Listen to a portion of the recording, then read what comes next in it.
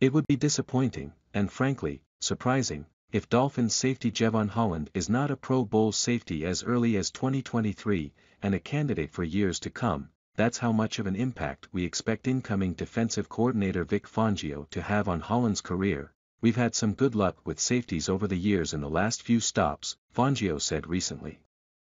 I'm hopeful and confident that Jevon can be one of the top safeties in the league. This is not hyperbole from the straight shooting.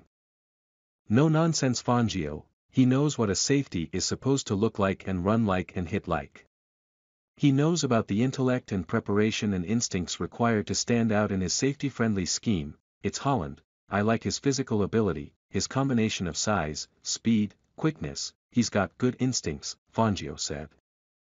I think he's smart from a football standpoint. Holland was very good as a rookie.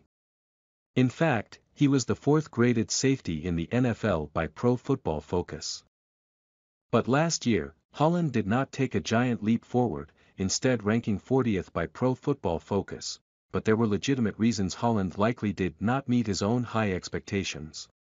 Why Jevon Holland's emergence was delayed. Holland's assignments changed, specifically after safety Brandon Jones was lost for the season after only 7 games. Notably, Holland was more often asked to play closer to the line of scrimmage and also to cover receivers in more one-on-one situations. Holland has the physical talents to make incredible plays in the deep third of the field. Physically, Holland can make plays like some of the safeties he's studied and admired such as Ed Reed and Bob Sanders. And in Fangio's scheme, his football acumen should encourage a big bloom. Vic Fangio coaches Pro Bowl safeties. If Antoine Bethea, Deshaun Goldson, Eddie Jackson, Eric Reed, Justin Simmons and Dante Whitner can all reach the Pro Bowl playing for Fangio, Holland should be next. Miami's defense had become a bit too predictable in 2022.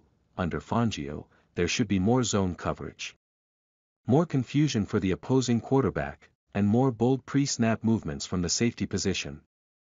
Holland is going to have a new position coach and a new secondary coach and, yes, most importantly, a new coordinator with a proven scheme. Everything should improve for Holland in 2023, production. Big plays. Accolades.